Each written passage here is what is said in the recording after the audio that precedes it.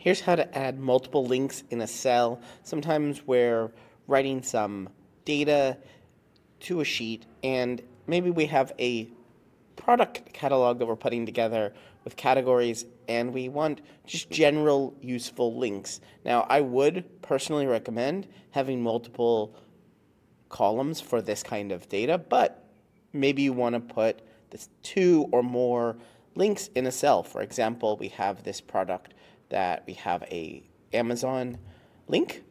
Let's put that here. And in the cell that we want to put the multiple links, we have to go into the cell, double click in here, and I'm double clicking on the word Amazon, but I can also select even this emoji, and I just have to select the word and do Command K on a Mac, or Control K on a non-Mac, and it allows me to paste a link. So I'll paste that link.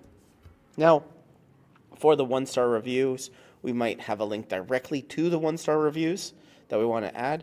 So let's copy that link, go back to our sheet, and I'm only going to select the text, not the emoji. So I'm going to select this text and Command K as well, and then paste the link there. And now if I hit enter, I have 2 links inside of this one cell. If I want to remove those, I can remove them by clicking this remove button that has a link with a slash through it.